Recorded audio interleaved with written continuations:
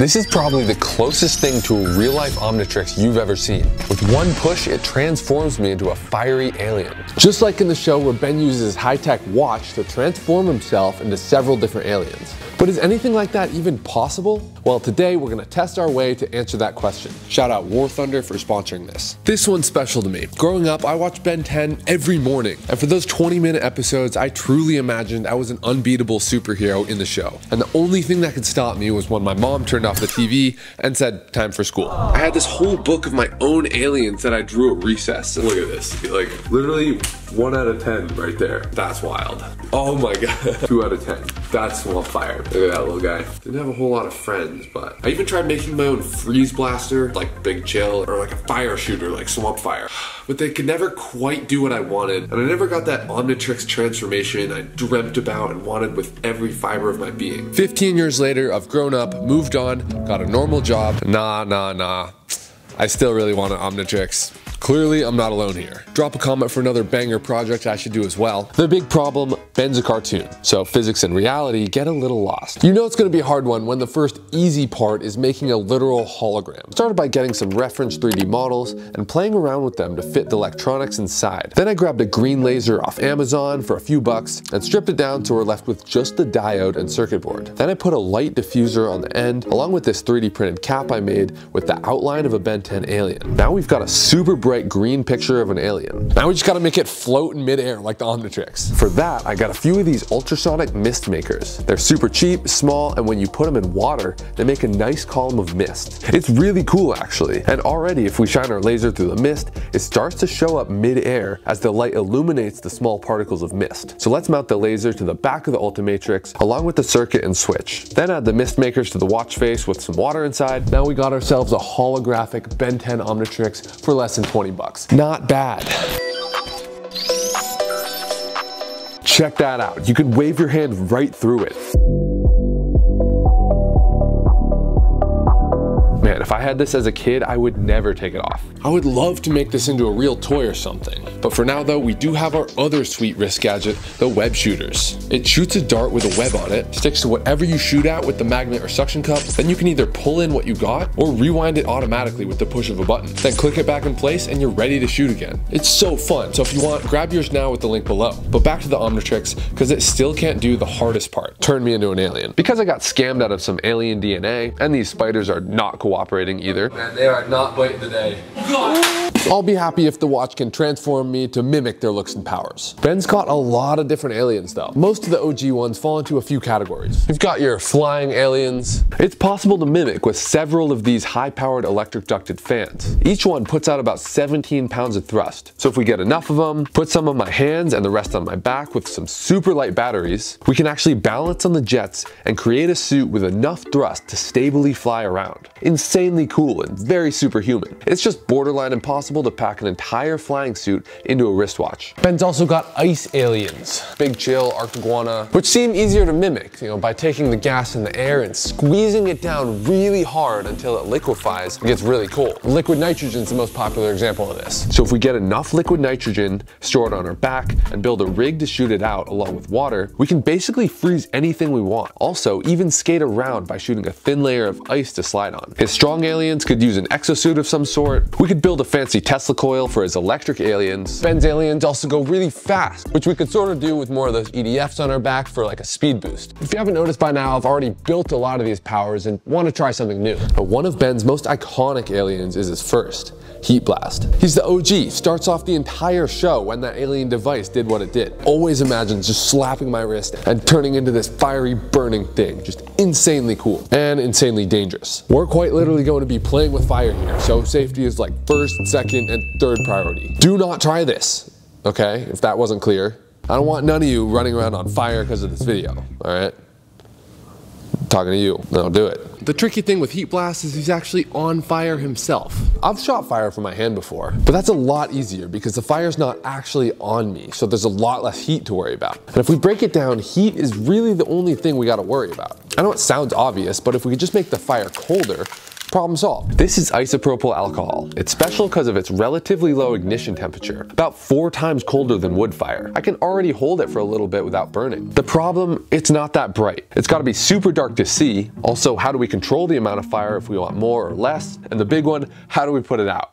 All important questions that are solved by using a gas like propane. It burns brighter. We can adjust the size by controlling the flow of gas. And probably the most important, we can put it out fast. The downside, it's much hotter. So we still gotta keep that heat away and get the gas to evenly cover me. Like on your propane stove, you might have noticed all these little holes the fire comes out of. See how it's like a bunch of mini flames put together? It's not uniform on like liquid fueled fires. To fix that, we need a lot of tiny exit holes, like the fibers in this fabric glove. That's all you do? This is all you do. You had me excited. Are you not excited yet? Fire hand. Wow, I do see the vision. High five. High five. Oh God. That's another problem. Well, what do you want me to do? I can't put it out. What do you want me to do here? It's on fire on the table. I know it's on fire. Everyone says it's on fire. I know it's on fire, alright? That's why I'm just saying it's not gonna work. After a while, it starts to burn. We need to make it not burn. Whatever we make the suit from not only needs to keep me cold, but also not burn up itself. This glove actually was fire resistant, but clearly not enough. Yeah, this is gonna be hard. I mean, Ben literally started a forest fire the first time he used this. Metal is very fireproof, so maybe we can use some mesh to withstand the heat and also move around. But metal also conducts heat really well. So while it can handle the open flame, all that heat goes right on through to us. But if we use a metal mesh with an insulator, then we protect against the open flame and the excess heat. I first thought about using a really fine chainmail outer layer that we pump gas through, but honestly that seems like a nightmare to make. So instead I grabbed this, a steel braided sink tube. If we pull out the plastic inside, cap off the end, and pump in some gas, oh geez, boom, super uniform flame tube. Yeah. Yep, that's gonna be my hand. Now that the fire part's figured out, time to find an insulator so we don't, you know. So this is ceramic wool. It's used inside furnaces and can handle 3,000 degrees. Basically burn resistant. So I put it on a glove with the flame tube and it seems like it can handle heat, but there's a downside. It disintegrates when you touch it. It's also basically asbestos, so not ideal. I also tried woven carbon felt, which is easy to work with, but not quite fireproof enough and would eventually burn up. The best solution I found was a nickel titanium outer shield around the fire tube, combined it with welding gloves. All right, chat, what do you think this is gonna work? Wow. Oh, that was sick, dude. Whoa! Pretty cool. I can just do flame on, and then you, well, yeah. once I put in the lighter. Oh, that's so sick. And we can cook hot dogs on it. It looks sweet, but Heat Blast has some powerful ops. We need more firepower if we're gonna battle literal armored drill tanks. I mean, battling tanks is pretty epic though, like in War Thunder, the most comprehensive vehicle combat game ever made. It's got over 2,500 tanks, planes, helicopters, and ships from all over the world from over the last 100 years. Might even give the real Ben 10 a run for his money.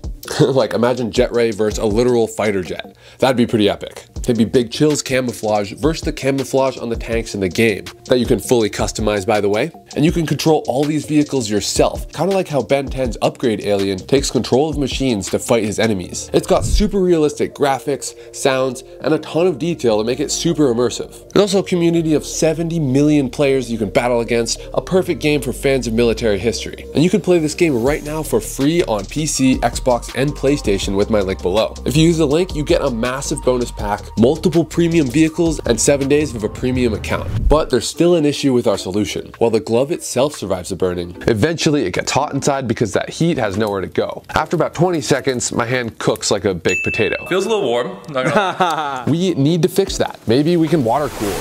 It works for computers and engines, so why not this? I was just gonna do a little test.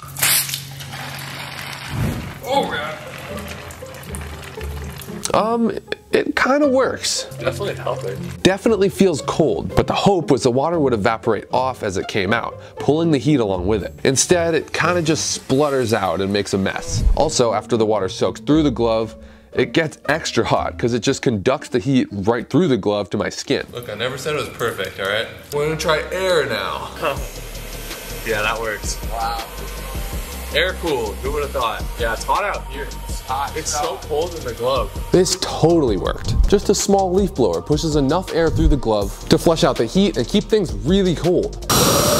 Looks like we got a winner. This flex sensor reads how closed my hand is and controls a servo on the gas valve. So the more I make a fist, the bigger the fire gets. But Heat Blast also shoots flames. To do that, I ordered a squirt that we can pump some through with a push of so we can really turn up the heat. Last thing we need, an ignition source. And we thought it'd be super badass if you could just snap and catch on fire. So with a little flint on my thumb and steel on my finger, we can make a spark and boom.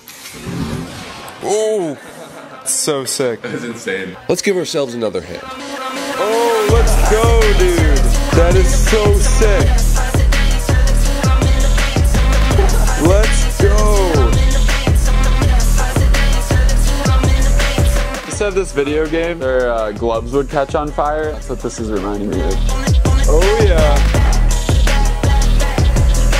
But when I get it. Dude, that looks so sick. But I'm still not exactly looking like Heat Blast. But my first thought was naturally to cover the rest of me in fire too. But he doesn't really look like he's on fire. Less Human Torch and more glowing energy under some volcanic rock. It actually looks more like these energy builds I found that use programmable LEDs. Basically, you can individually control each light, and with a bit of code, you can do some amazing things. So I got down and dirty and started learning everything I could about light coding libraries, APIs, control logic. Psych! I'm just kidding.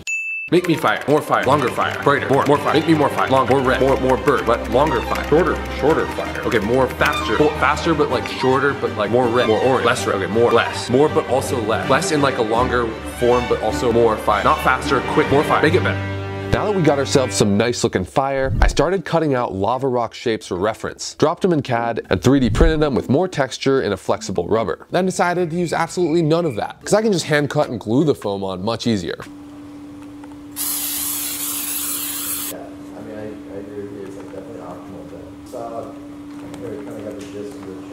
Nice shot! In between these cracks, we're gluing on the glowing fire lights. Don't want to miss this.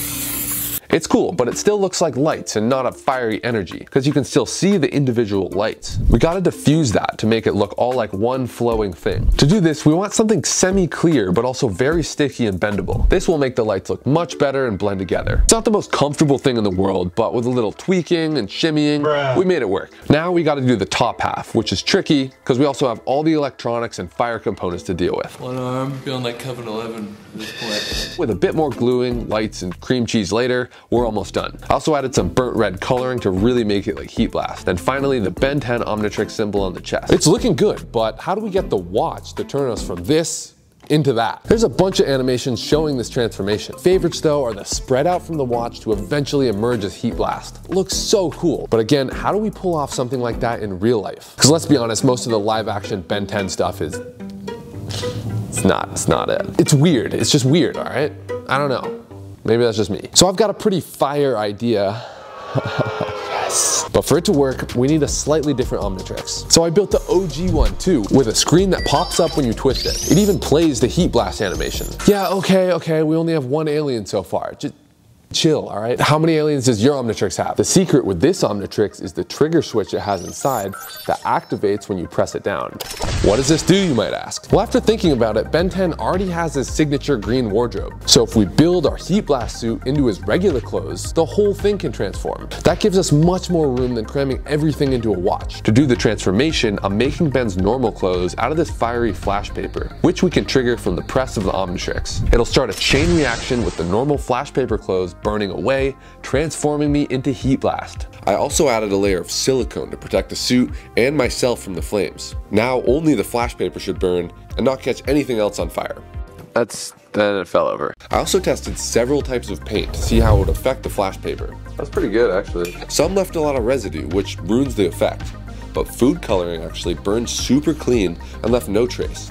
Perfect. So I made a bunch of green flash paper for the jacket and some blue flash paper for Ben's classic blue jeans, then a bit of black and white for the details. With a bit of texturing, it's honestly looking decent. The jeans look kind of like denim, and the jacket's starting to look like a baggy hoodie. If this works the way I have it in my mind, it'll be the coolest Ben 10 build of all time. Now, I've done a lot of crazy stunts and each one scares me for a different reason, but that's why it's super important to plan and plan and plan. The whole fire transformation only lasts about 5 seconds. The suit is fully insulated and can keep me safe for longer than that. We also consulted movie stunt professionals who do much longer burns using fire gel. So under the flame suit, I'm also covering myself with this gel, especially on my face and hands. And we've got several people on standby with fire extinguishers. Again, for the 100th time, do not try this, but we're finally at a place where I'm excited and ready to make this dream a reality. So this one's for all the kids out there who ever wanted a real-life Omnitrix. It's hero time.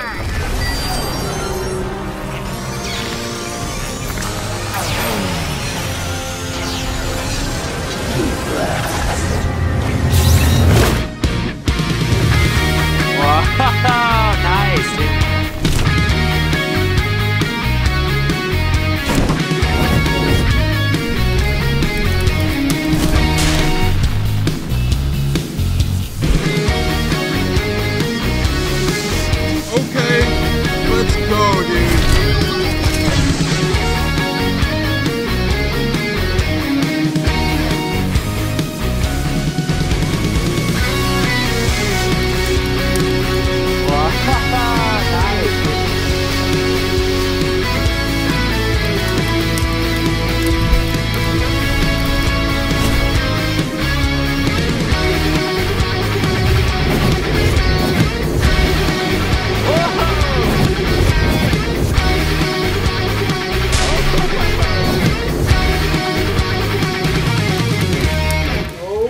Oh my god, dude, that's so sick. That was insane. You got my heart going. I think that's about as close as I can get to being real Ben 10. It felt wild. It genuinely feels like I'm a fiery alien on another planet. So until gene-altering tech gets developed by people way smarter than me, it's the closest thing I've got to a real Omnitrix. Also, don't forget to play War Thunder using my link for a free bonus pack, because it helped make this possible. And this really is a bucket list goal complete. I just know little 10-year-old me would be geeking out right now. Ah, poor guy. Maybe stop drawing and make some friends. But seriously, if you've ever got a dream, even from a young age, don't forget, don't give up, no matter how out of reach it might seem.